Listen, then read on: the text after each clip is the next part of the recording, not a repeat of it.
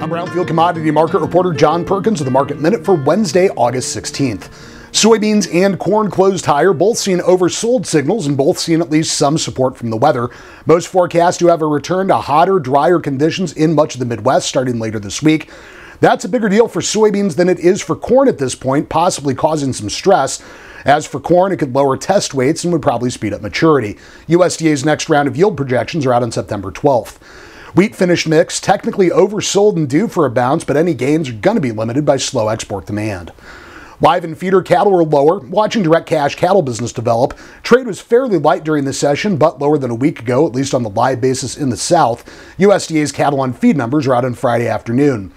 And hogs were down modestly, coming under another round of cash and wholesale pressure, but looking oversold at this point. With the Market Minute for Wednesday, August 16th, I'm Brownfield commodity market reporter John Perkins.